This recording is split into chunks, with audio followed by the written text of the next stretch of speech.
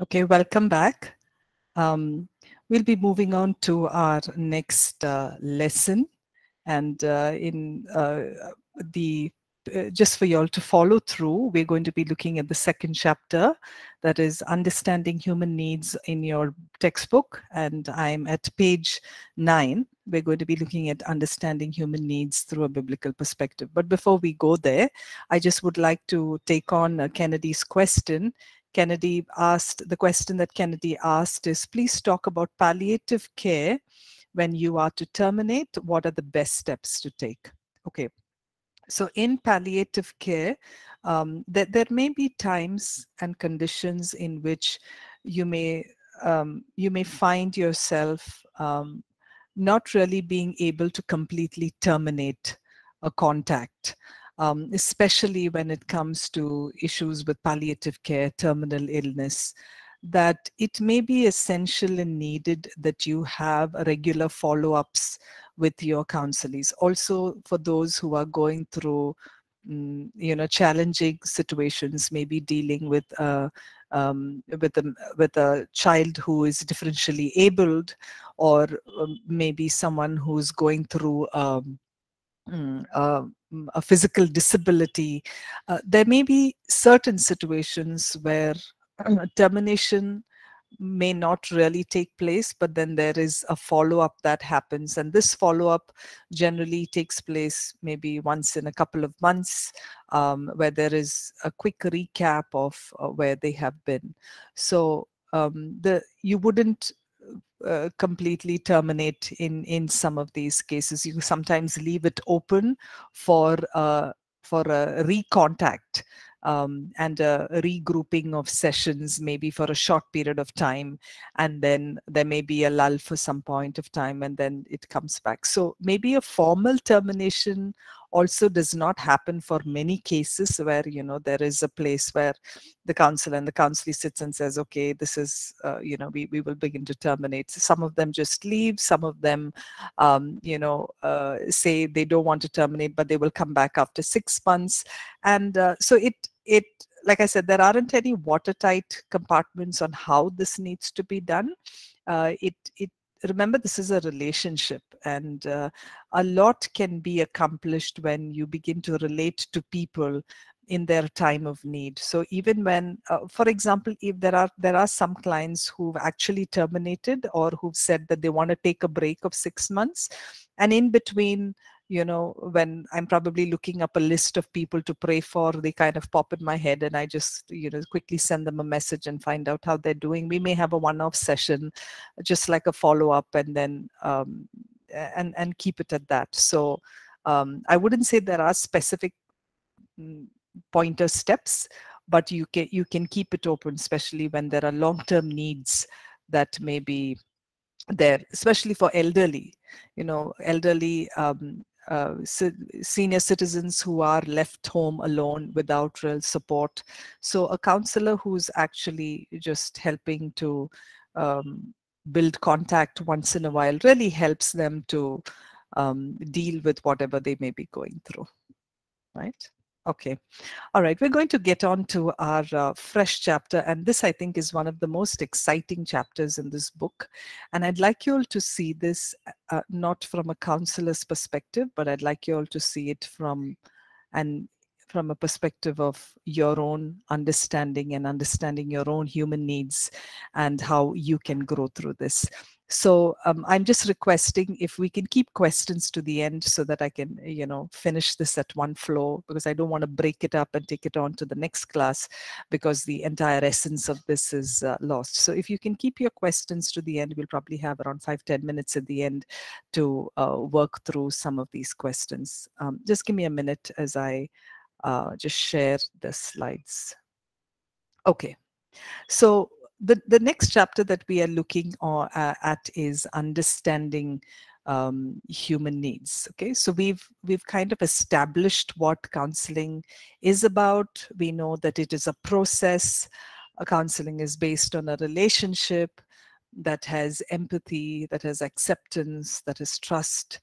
And within this relationship, the counselor focuses on the client's feelings, the thoughts, the actions, and also helps, guides, empowers them to cope with what they may be going through, to explore options, to make their own decisions, to make them responsible for those decisions. And one of the goals of Christian counseling is to bring every person to a maturity in Christ. So we've established the beginnings of this, okay? And what we need to look at is, so maybe let me give you an example.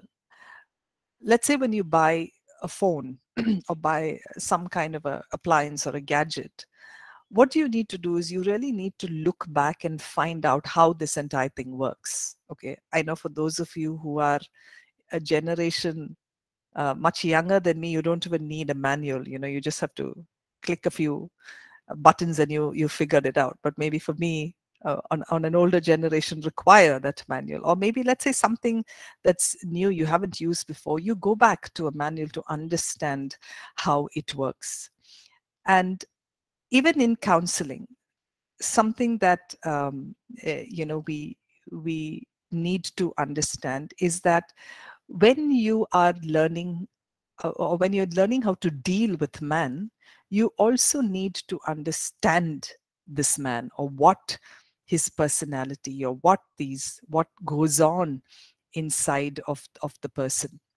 Okay, now that's a very crucial thing for us as for a counselor to do that. So even psychologists and those who are in the secular field place a big emphasis on this thing, on the fact that one of the most important things one must do before they counsel is to understand a personality, or to find out a theory of personality.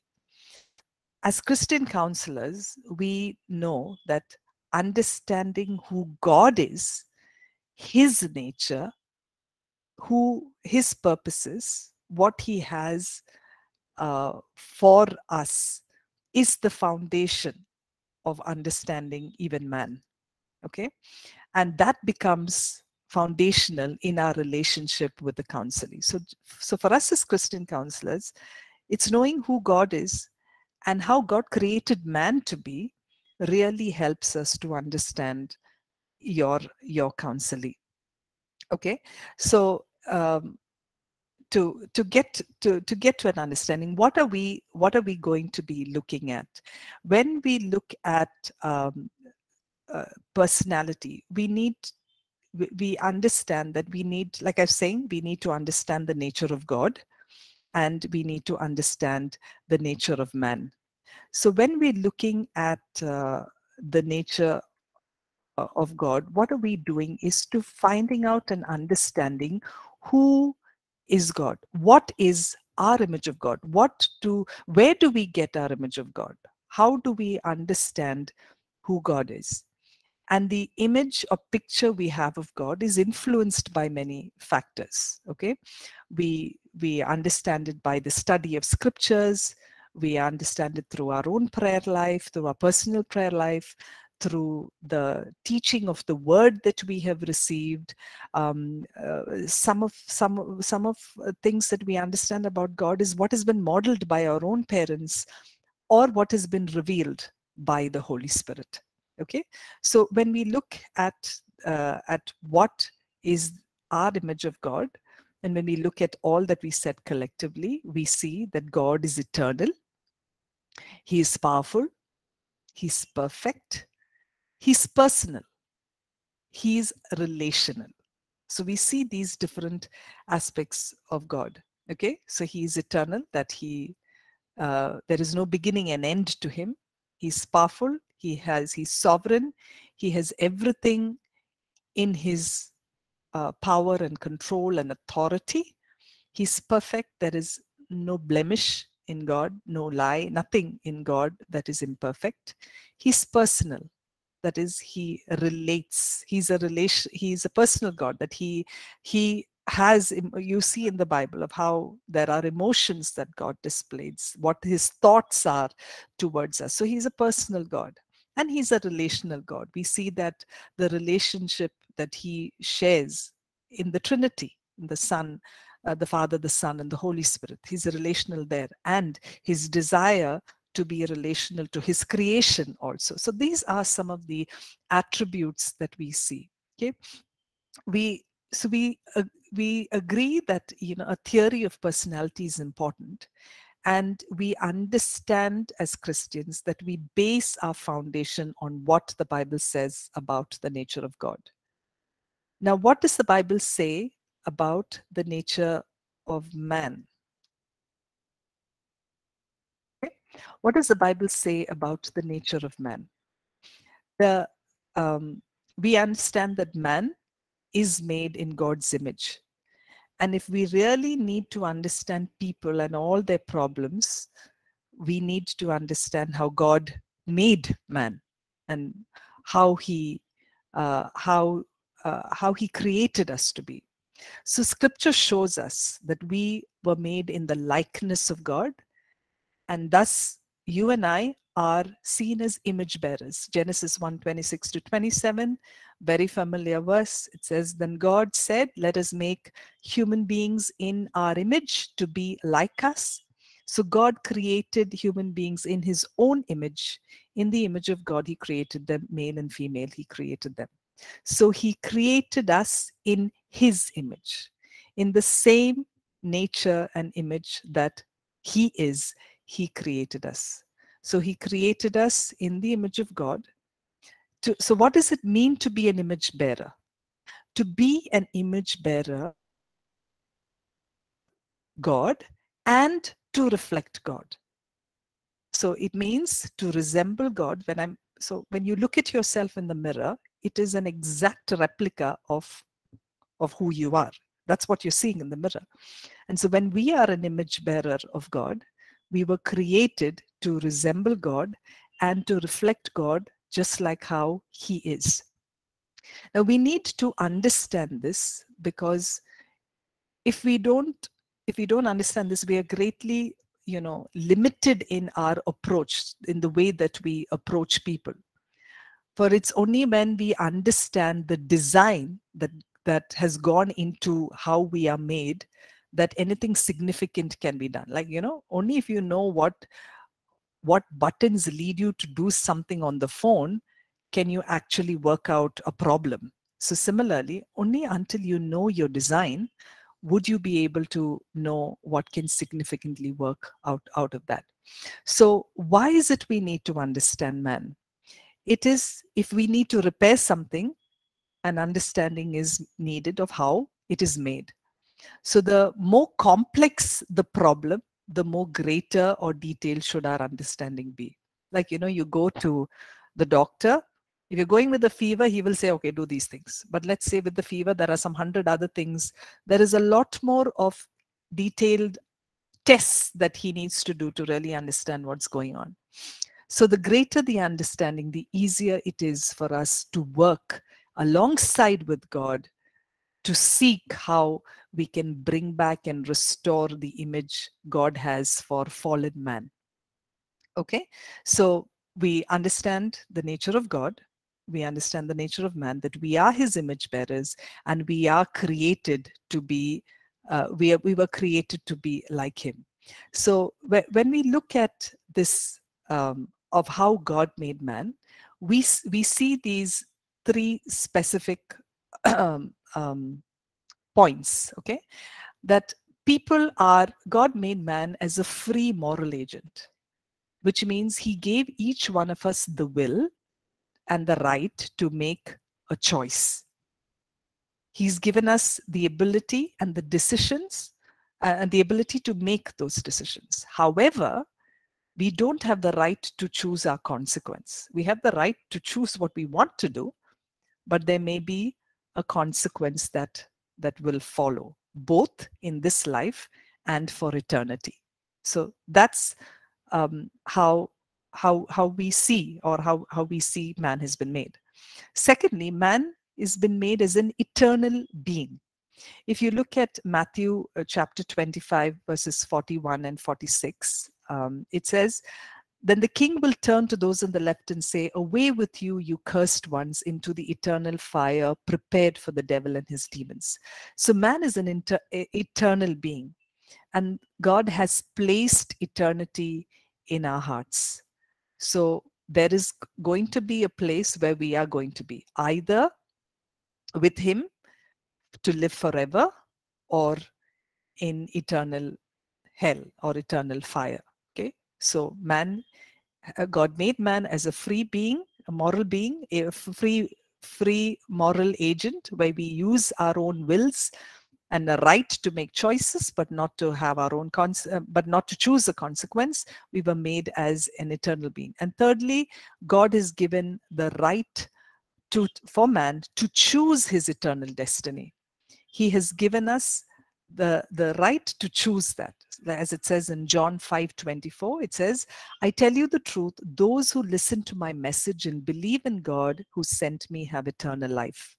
They will never be condemned for their sins, but they have already passed from death to life." And that choice is something that God has given each one of us. So to understand this is important for us as we move ahead in knowing what are the needs that we have. Okay.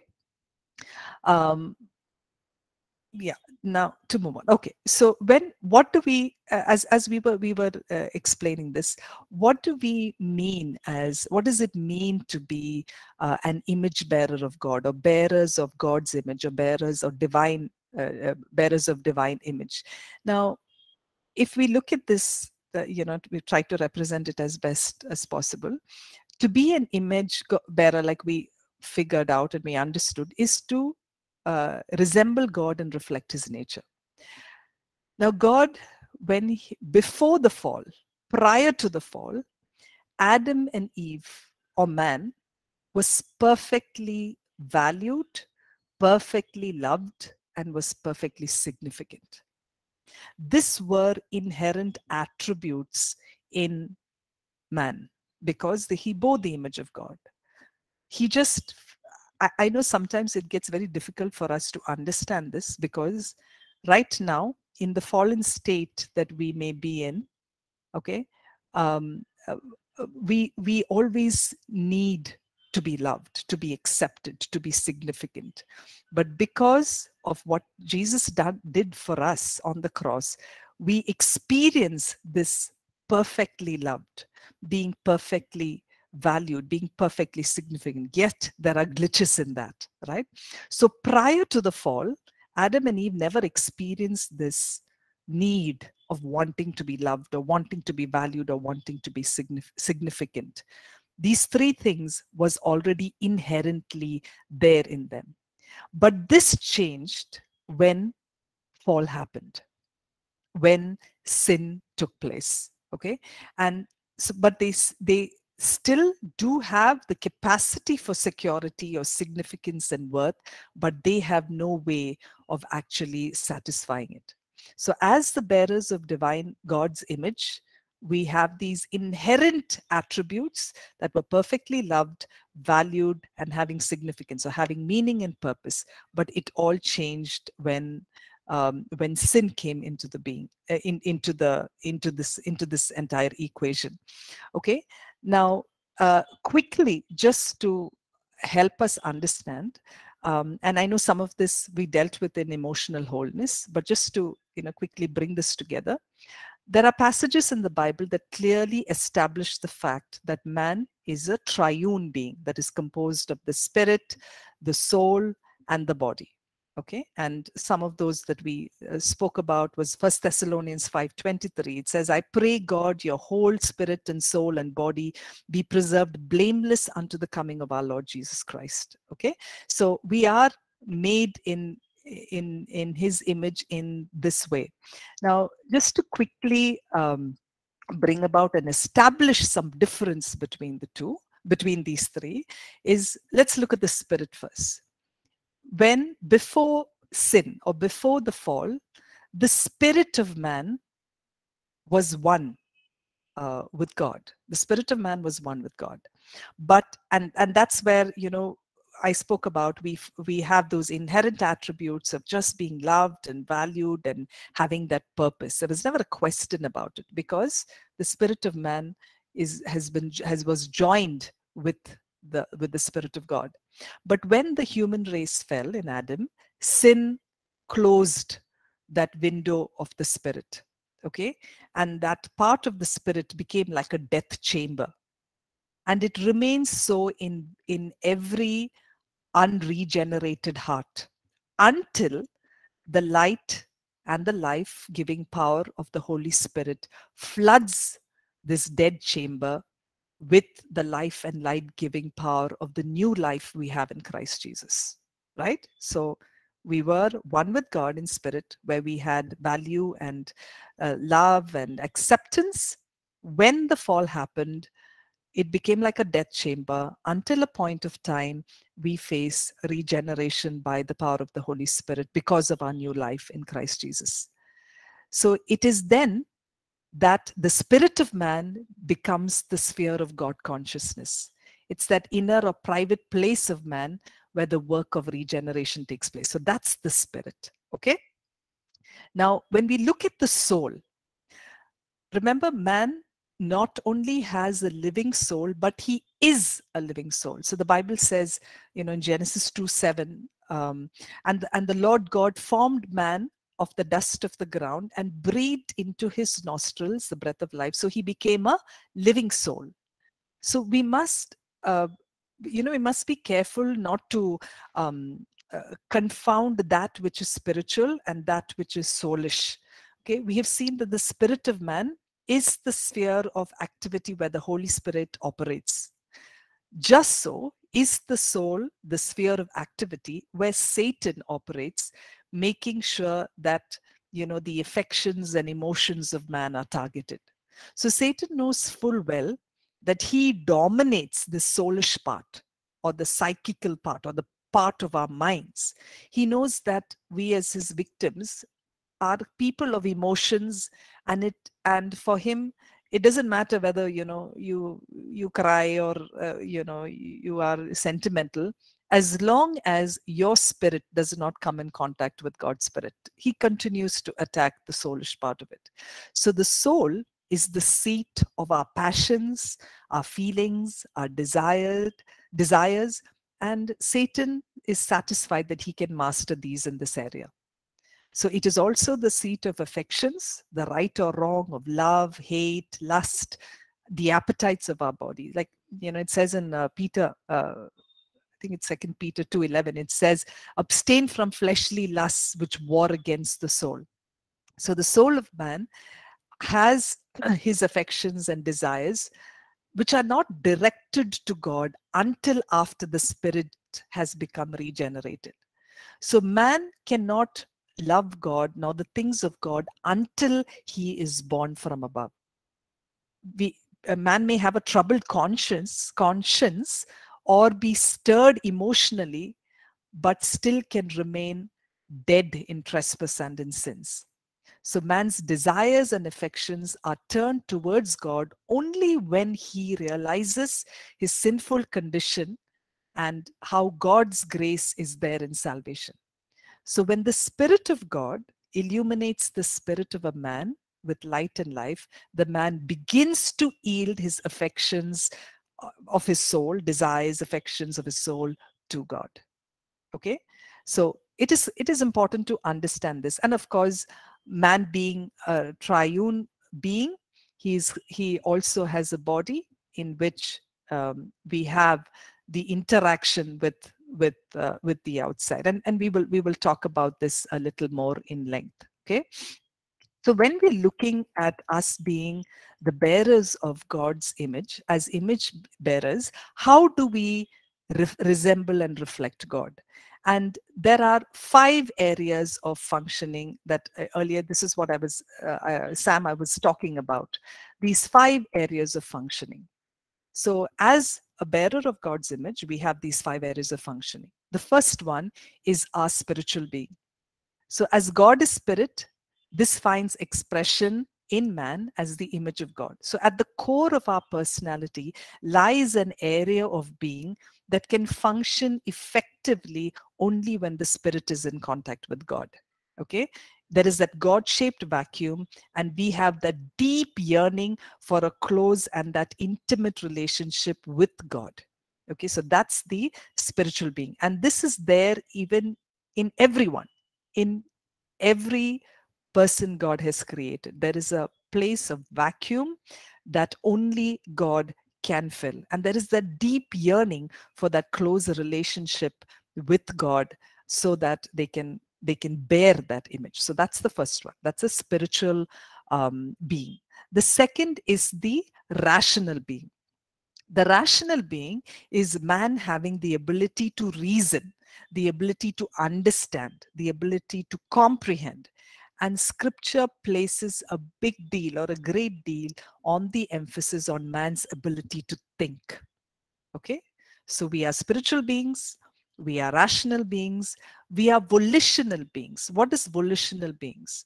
The volitional being is the part of you or the faculty where you have which gives you the ability to make a choice, or faculty of choosing the will. So man, like God, has the power to set his will, to choose, and even to move in different directions. So man's not a puppet. God didn't make man as a puppet, but was given a free will, and many uh, elements or things that may influence our decision will influence our decisions.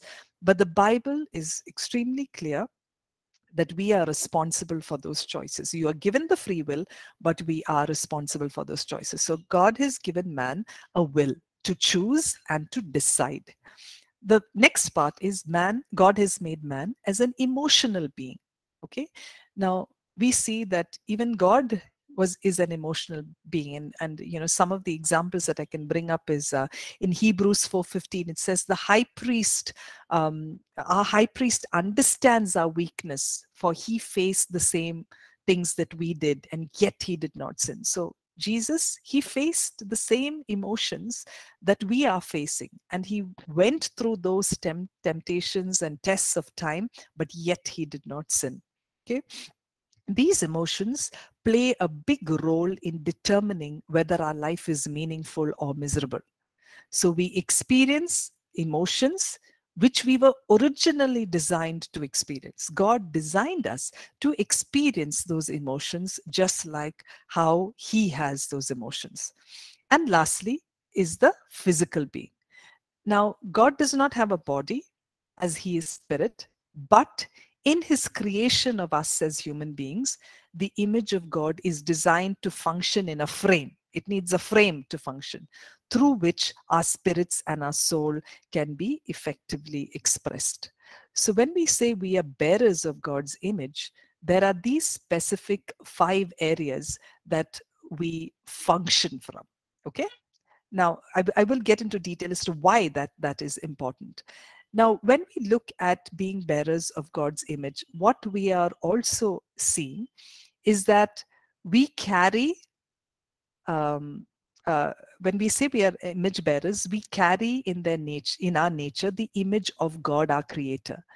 And this reality is the foundation of all Christian counseling. That God, in making us like himself, what did he do?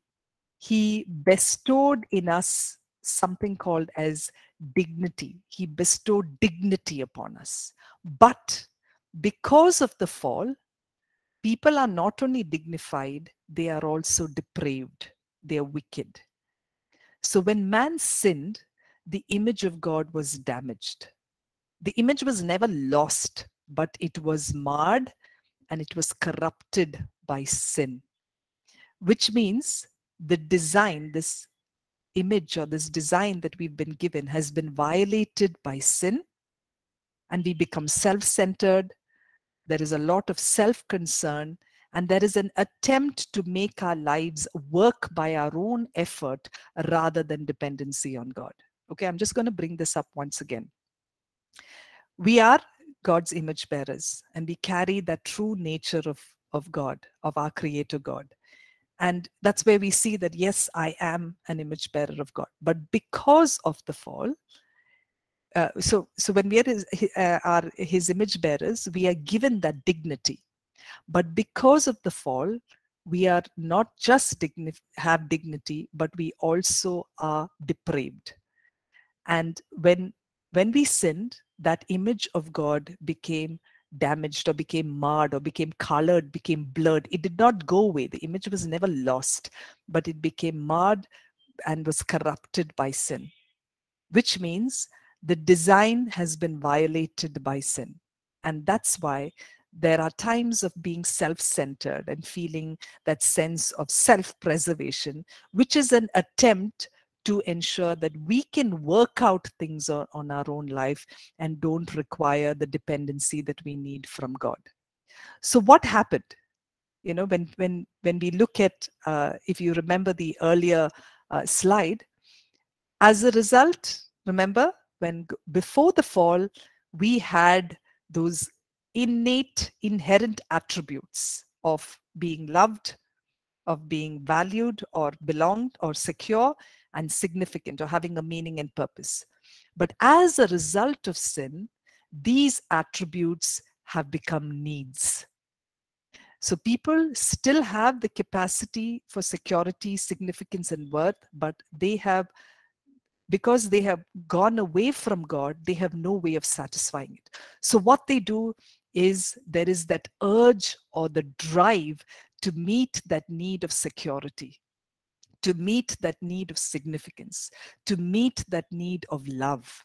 And it is looked all over the place, but not to God. And that's the fallen nature of man, that we depend on everything outside in the sin-fallen world to make us feel those needs, those attributes again, but we find that we fall into further sin. And these unmet needs, that need so how, let me give you an example. So for people who don't feel loved, look at multiple relations for where they can feel loved.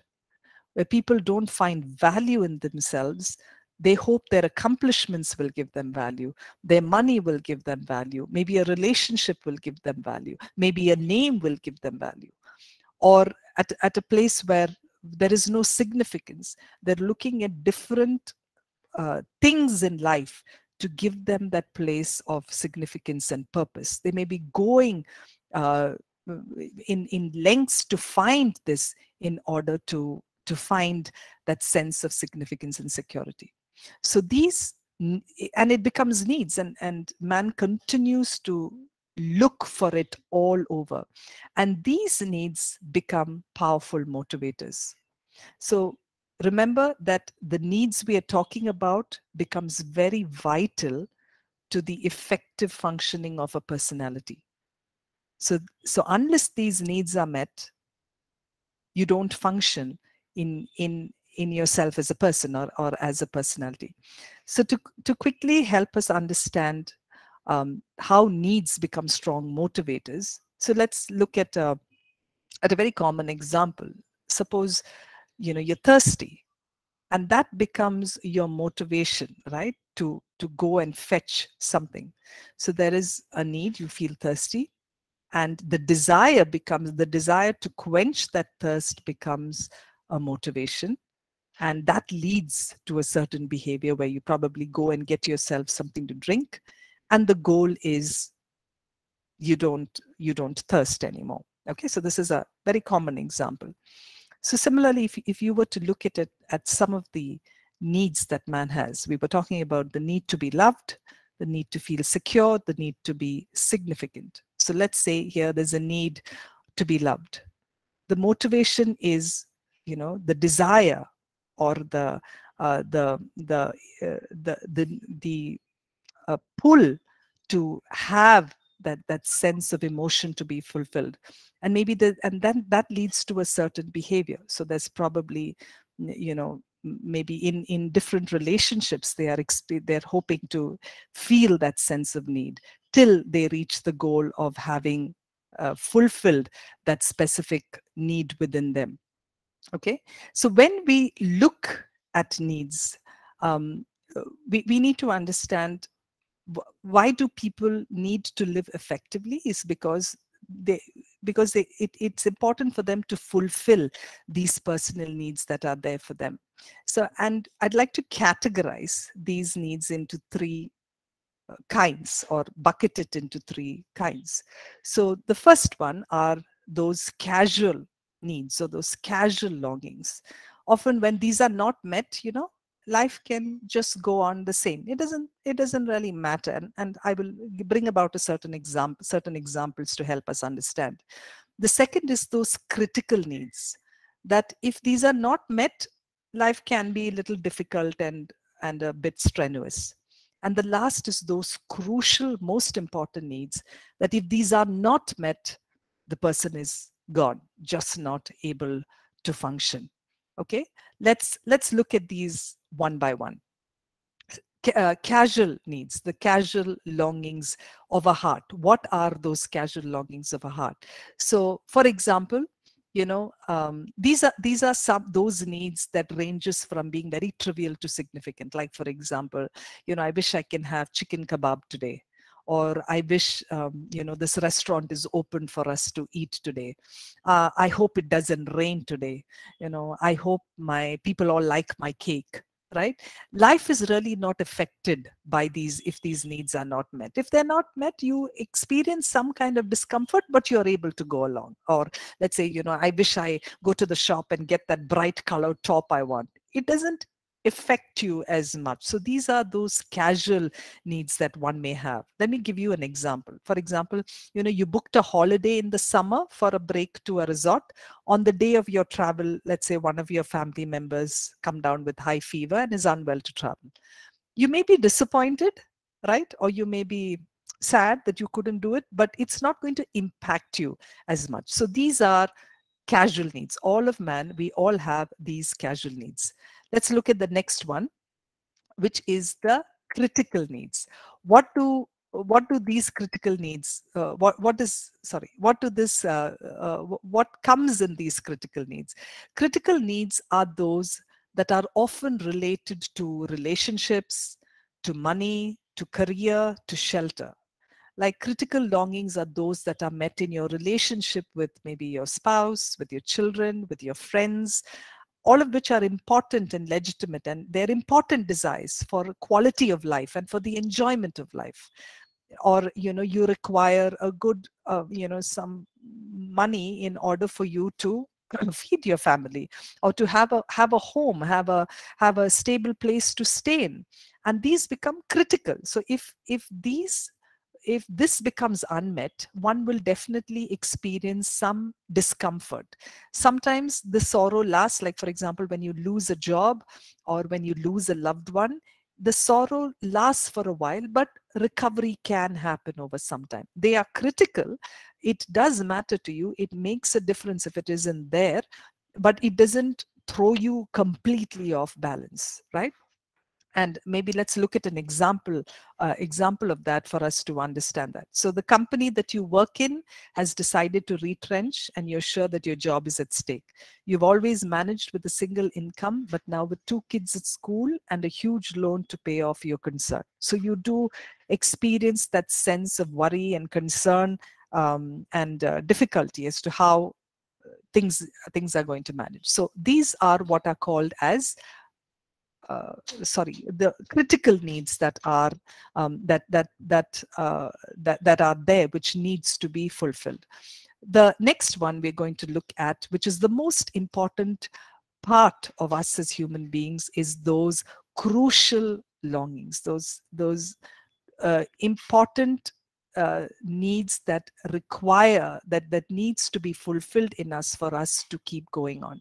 So these are the most basic and profound longings of the heart. And these desires or these needs must be met if life has to be worth living. So nothing can fill that core except what we are designed to experience. And that's what we were designed to experience. Nothing can satisfy these crucial needs. That is a kind of relationship that comes from a kind of relationship which only God offers. When these needs go unmet, people experience that spiritual, emotional, and psychological problems. So you remember going back to the initial slide of what we spoke about. When God made us in his image, we were inherently loved. We were inherently valued. We were inherently had meaning and purpose in life. But because of sin, this becomes needs. And this becomes our crucial need. And the need to feel secure, the need to have that sense of worth, the need to have that significance. And that is something that that if goes unmet, gets people into having spiritual, emotional, and psychological problems. So these crucial needs is the security, the self-worth, and the significance. And as you know, as human beings, as we grow up, we find this in our relationship with our significant loved ones, maybe our parents or people who we grow up. And that is what becomes a window of God's love to us. However, we realize that the relationship that we have with our earthly people can never be perfect as our relationship with our Heavenly Father. Okay? So what happens is these crucial personal needs, these needs of love, acceptance, self-worth, security, significance, becomes needs that become strong motivators, because every one of us longs for something, right? Every one of us longs to have um, these things met in us. Like even what does the Bible say about longings or needs? God never condemns us for those needs. God doesn't condemn you for being thirsty. He says, is anyone thirsty? Come and drink. Or the scripture that shows, as the deer pants for brooks or water brooks, so my soul pants for the living God. So we all long for something. We all long to have these needs met within us. Okay. So all of us long for something. All of us, everyone is controlled by what they long for. When there is a need to be loved, we go searching after it.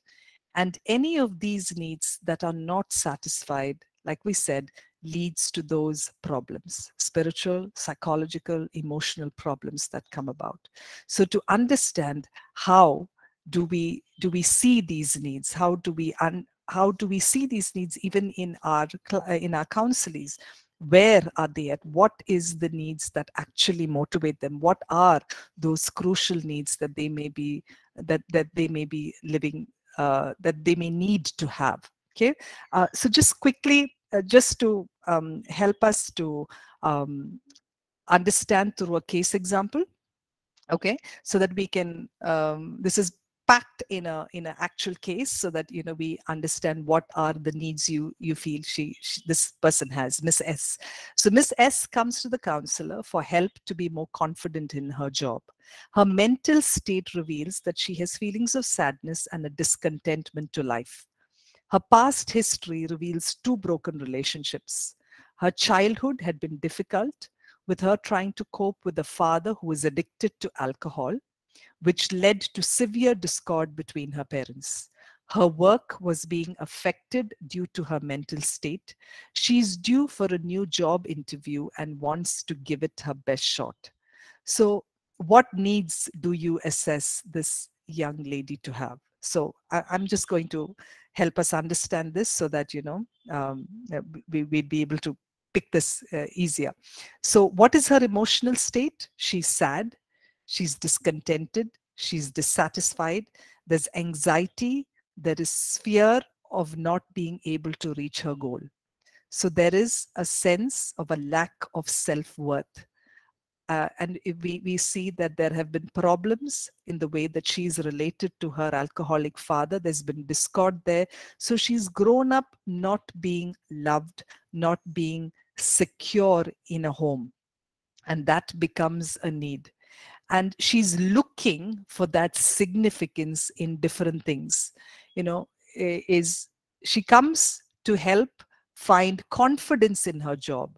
because in some scheme of understanding, she probably feels that the job is what is going to give her value, is what's going to give her significance, is what's going to bring her about self-worth. So her lack of self-worth, her lack of security and significance, she's hoping to find it all in this new job, which will give her this. Yet the goal of meeting that need is uncertain. She's not sure if that's going to go. So we assess and see that her crucial needs is what she's gone through. As a result of the different things she's gone through, she's in a place where she has none of those crucial needs met, and she's looking and hoping to find it. So this need, it becomes a motivation to find a better job so that she can have a sense of worth, have a sense of value, a sense of security, a sense of significance in that. Okay. So that's just to give you an example of what that is. Okay, so like we said, the crucial personal needs that God has put into us is threefold. The sense have to have security, to have self-worth, and to have significance. It's on that we stand, and we get that in our relationship with God. So as we said, the fall breaks all of that, and these things becomes our needs, becomes our motivators to keep moving forward.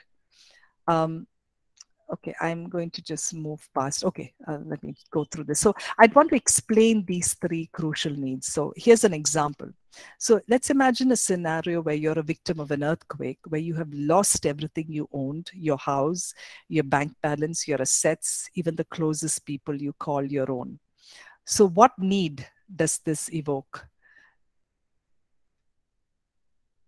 Sorry, slide's not moving. Yeah. So what need does this evoke? There is a sense of insecurity. Security is a place where you sense being unconditionally loved and having a sense of belonging. So for a person who's lost everything, there is a place where there comes that place of insecurity that the person experiences. And we see that even in certain, when we look at scripture, it shows, where Jesus promises living water, and he gives us an invitation. He says, anyone who is thirsty, come to me. Anyone who needs out of that living water to come to him. Or again in Psalm 103 verse 4, it says, he redeems me from death and crowns me with love and tender mercy. So he's the one who brings about that security. Even there are times where you hear David saying that in Psalms. It says, I thirst for you as a parched land thirsts for water. So if you look at that, yeah, so that line that we keep discussing as we've spoken about our identity, it says, you don't know who you are till you know whose you are. You don't know who you are till you know whose you are. So for this person that we spoke about, one lost in the earthquake, the sense of security has become the people, the things, the values around. But when we begin to know that we are God's and our identity in him is always what carries us through, we become strong in our spiritual and in our emotional selves. Okay, so that's the sense of security, the need to be unconditionally loved, the need to belong. The next need that we are looking at is the need for self-worth. So again, an example, imagine a scenario where you were an indispensable part of the organization you worked for. Soon one came smarter and better than you. Your organization says they are in need of you no more. And you will have a lot of people come to you like this. What have they lost? They have lost their sense of self-worth, their sense of value. Okay, the sense of value that helps them think that they are of some importance. And you see that often people base their value on the wrong things. Like this quote, it says, I am not what I think I am not what you think I am, I am what I think you think I am. So a lot of times people base their self-worth on what others think of them. So if others don't think well of them, then they don't think highly of themselves too. And then they begin to look for people or places where they can fulfill this sense of self-worth and value. But the truth is, our self worth comes only from our identity in Christ. And we understand that as believers, we understand that our self worth comes only from our identity, from what we have in Christ. Okay. The last need that we have is um, the sense of significance. Now, imagine a scenario where you, as an aged parent, have been asked by your child to leave the home and live in an old age home, since you are too old to be of any use to your grandkids. What do you think you have lost? You have lost a sense of significance or a sense of purpose. What is significance? Significance is a sense of meaning and purpose that we have for our lives. What what am I here for? What is the reason that I am on this earth? And this is something you would see across people. There are points of time, especially, if you've seen people in their middle age, they come and says, I had a lot of fun in my life. I did all that I wanted. I splurged. I had pleasure. I did all that I want, but I've come to a place on not understanding what the meaning and purpose of my life is. Now, God has designed us in a way that we can function effectively only if we stand on the purpose He gives us. Without that, there is nothing that we have for ourselves. So we see that the sense of significance, our real worth comes from the fact that our real significance comes from the fact that God has something for us to do. That He, Ephesians 2:10 says that we are God's masterpiece, created in Christ Jesus to do good works, and something that He has planned for us to do long ago. So that significance comes only when we know that God has a specific purpose for us. So when we are looking at people, when you're looking at your counseling, what you're looking for is to understand where they are in these crucial needs. It is either that they are looking for a sense of being loved, sense of being significant, or a sense of value. Okay. Um, Sorry, I'm just trying to see if, yeah. So quickly, I will be done in 5 minutes, just the last part of it. Now, in order for us to understand why problems begin in the person's life, it is, like I said, it is necessary to examine these 5 areas of functioning. So our physical being, we need to remember that the body is prone to dysfunction and disease. So anything that disturbs the thought or the soul can have an effect on the body. So we cannot, as a counselor, we should not be ignoring the physical aspect, because if you ignore that aspect, you may be missing out a very vital component which can be contributing to a person's problem. So the physical being is the area of functioning that we need to look at as we work in through counseling. Then comes, yes, the emotional being. The emotional being, as we said, is, like we said, it plays a major role in determining whether our life is meaningful or miserable. And we need to come to help to help the individual see that emotions are experienced because we were designed to experience it in the first place. But what we need to understand is to take care of those signal emotions. What do we mean by signal emotions? Sometimes these signal emotions arise within us, indicating that there can be a malfunction. And they are often compounded by a refusal for us to face it and feel what is going on as part of us. For example, let's take sorry, let's take anger and resentment. You know, we believe that we must reach a certain goal in order to feel good about ourselves, because something has been blocked by someone or something outside of us. And the usual reaction we have is anger and resentment. Something is blocked and we feel someone is responsible, and we react with anger and resentment. And that is a signal emotion, and that helps us to see that something is going wrong. Like, for example, when the wife thinks that her worth is only in having a career or earning an income, and when that becomes denied, she becomes very angry and resentful because there is an undermined goal. Okay. Or let's look at guilt or shame, or embarrassment or self-pity or contempt.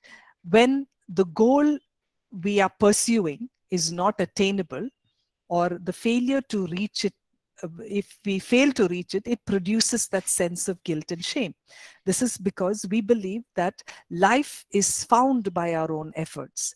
And when we fail to reach that specific goal, we face guilt, we face shame for not reaching that goal that we have wrongly set over us. It becomes an unreachable goal. Like, for example, parents putting pressure on their children to perform makes them, leads them to a place of guilt and shame because they feel it is unreachable, and that becomes a signal emotion within them that needs to be dealt with. Or the last one of anxiety and fear, that the emotions often begin as feelings of doubt or apprehension or uncertainty, and these arise out of some failure that we may not be able to reach, that failure that we won't be able to reach that goal, which makes us feel a sense of anxiety and fear. So though the goal is reachable, we are plagued with uncertainty, and there are those uncertain goals. For example, you're not willing to do an exam because you don't trust that you're going to do well, and as a result, you don't take it up.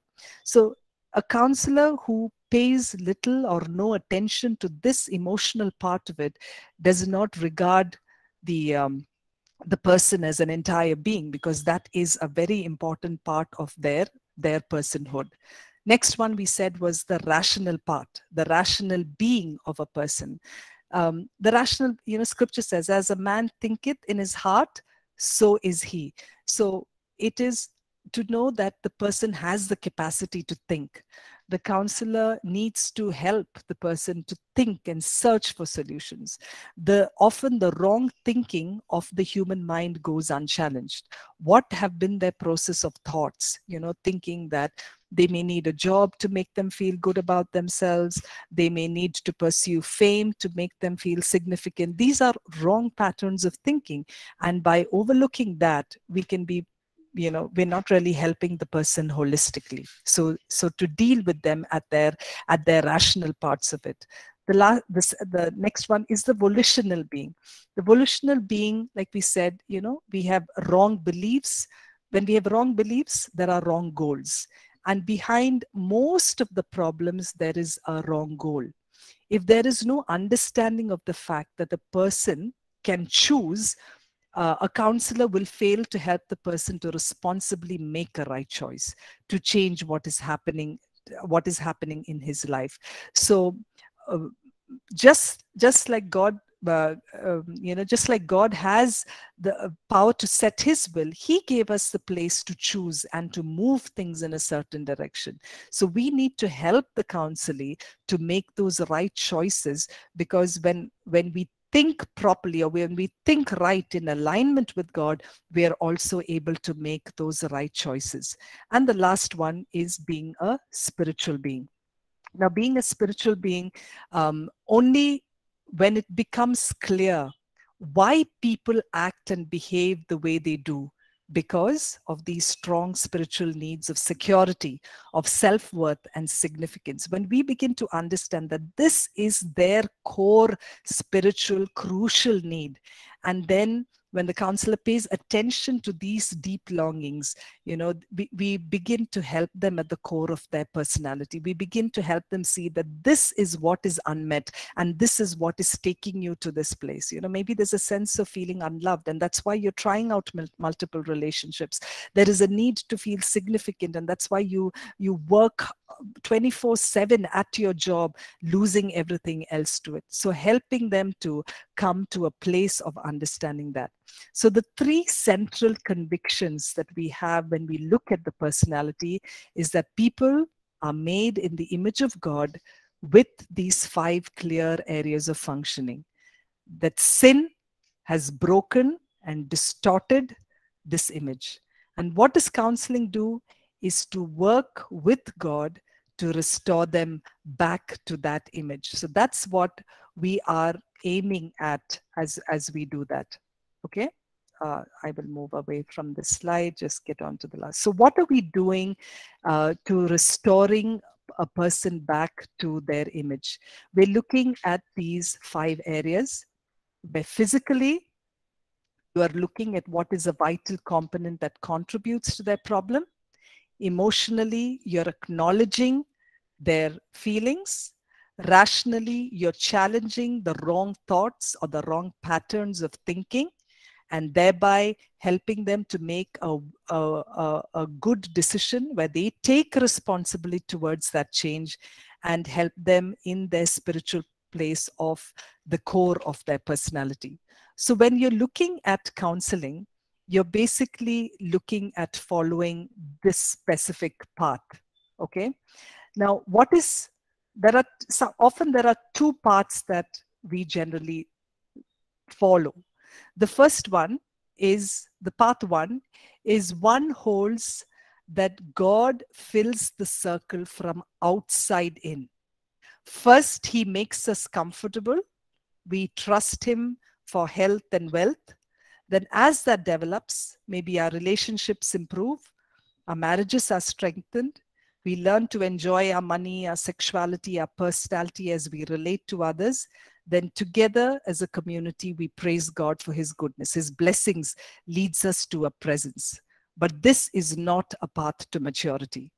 When we think that if everything, our casual needs are met, then our critical needs are met, and then there is satisfaction, this is not the path to maturity. What is the path to maturity? The path to maturity is when the deepest fullness comes from our knowledge of God, and that we find our significance, our worth, our security by pursuing God. When we have our fellowship with God, our fellowship with others and things around us becomes better. The latter becomes perfected, and our total satisfaction does not work on until we reach heaven, but then it comes on forever. So if we have our crucial, our most inner needs met, the other things fall in place, and our satisfaction comes by knowing that he's the one who fulfills us. Like in scripture it says, seek the kingdom of God above all else, and he will give everything you need.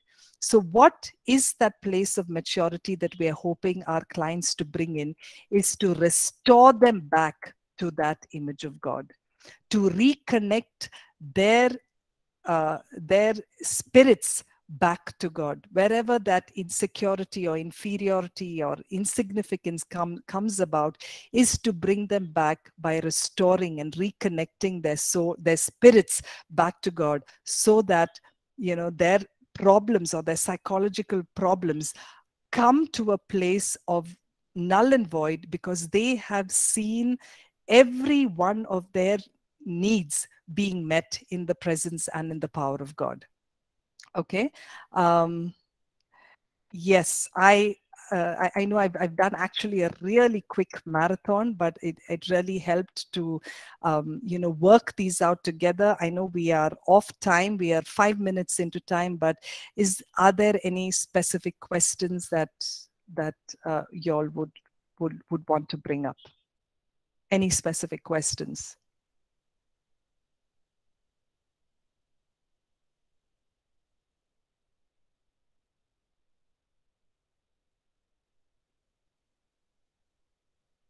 Okay, Elisha said counseling in effect can be an effective evangelism too. I think when when done with Christ focus, absolutely. That's why when we were speaking about difference between Christian and secular counseling, Christian counseling deals with the heart of the matter, which deals with these crucial needs. That the only thing that can meet us is God and our identity in God. Everything else becomes a chasing after the wind, right? So that's the huge and biggest difference in this, that when we begin to see that we don't have to earn our security, our acceptance, or our significance. We don't have to earn it.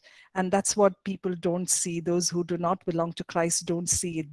They attempt to earn it on their own efforts, maybe in work, in relationships, in sex, in money, in looks, they earn it. But for those who believe, it is there inherently given to us, and we live a life out of fulfillment out of that, even though there may be issues with relationships, even though there may be issues with other things around, maybe not a good job, or physical disability, whatever. But because of what comes from within, we live fulfilling lives, and that's what we are hoping to focus on. Right? Any questions? I mean, it gives me goosebumps when I keep doing this lesson, because it's so beautiful that we can experience this. Yes, I will ensure that you can have the presentation. Yes, Samuel, go ahead. I think you've lifted a hand. Yes, ma'am. Thank you, Pastor. Pastor, I think, I mean, like you mentioned, I mean, one is it's such a crucial concept, I think, to understand, and like and you had just this 1 hour, so I don't think it's fair to so I'm thinking if it's possible at all to just spend some more time on this a little bit next week, if at all it's possible, Sure. because yeah, I think I'm dealing a little bit with needs, so like the thoughts around needs. I mean, one perspective is we have these needs, and hence we act out of these three nature of needs. Yeah. A lot of things are acting out of these needs, and I'm thinking, so there are these other school of thought, especially the secular school of thoughts, and borderlining to Buddhism as well, which talks about all of these needs are actually illusion, and the one solution is to kind of strip oneself out of these needs, and so that's one. But even the other thing is, like, so as so I think as Christian counselors, if our goal is to help our counselees to rightly adjust their displaced needs to the source, who is God, so in that, so there's the danger of displacing it, uh, versus I'm imagining a person who might say, like, I don't have the need to be loved.